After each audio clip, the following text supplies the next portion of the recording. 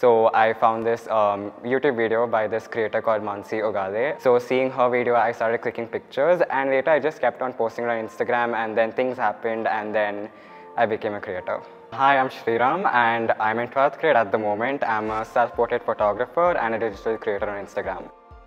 Before all of the creator thing started, when I just had a private account with like very less number of followers, there was this dude. He was really mean in school as well, and then he just shared my picture and he was like, "What posing are you doing?" And then he started like saying a lot of offensive stuff, which got into my head. Like I deactivated my account for like 3 weeks or more than that, because it really triggered me so much that should I do it and all of that. But still, I got it out because my friends were there to support me. They helped me get out of that. Look, as a creator, every creator faces trolls, negativity, in comments, anywhere, based on the skin, their weight, anything, etc. Hate is there. So sometimes the thought is there, but again, I'm earning.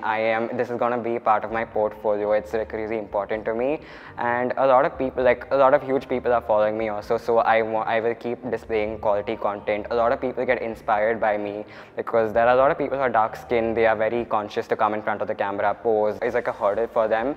So when they see someone like me in front of the camera shining, they feel that it's someone from them.